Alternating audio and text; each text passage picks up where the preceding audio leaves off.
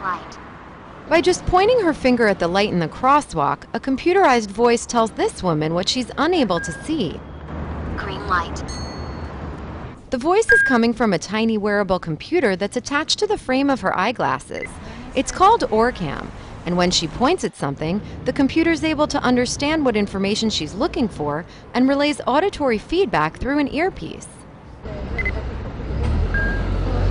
Tel Aviv, Roman A. Using a 5-megapixel camera, the device can read text and recognize faces and objects, as the startup company's co-founder Amnon Shashua explains. So the purpose of this system is to emulate a helper. Imagine someone standing beside you, looking to the same direction you are looking at, understands what you're looking at, understands what information you want to get out of the scene, and simply whispers in your ear that particular information. Honing their craft. It works for up to 6 hours before being charged and is based on a computer vision algorithm called ShareBoost, which researcher Yonatan Wexler says has improved artificial intelligence. One of the hard things about visual perception is the huge amount of information. An algorithm that has to find a bus, for example, in a picture, has to look through millions of pixels to find that bus.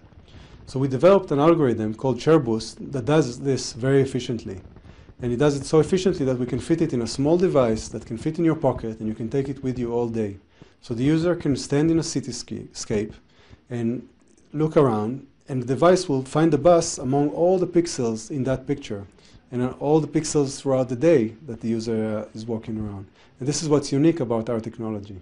One of the benefits of OrCam is that it has a memory system that stores the objects it recognizes and continually adds to the user's library. Researchers say there are still a few kinks to iron out, most importantly the device's sensitivity to light and surfaces that aren't flat. The device will go on sale in the US in September and will retail at $2,500 US.